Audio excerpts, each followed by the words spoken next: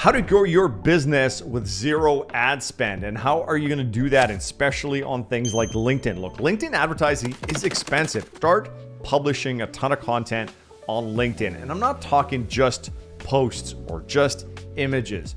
Get there in video format, sharing your story and helping your audience. Look, it doesn't matter even if you get immediate action on it. It provides brand recognition, but also thought leadership. If you look at the influencer, B2C influencer that happen on Instagram and Facebook, that most brands right now are connecting with influencers who are essentially content creators and have a microcosm of an audience. That stuff applies to business people and especially on the LinkedIn environment. Don't be searching and looking for the millions of views or any of that stuff. That's not going to happen.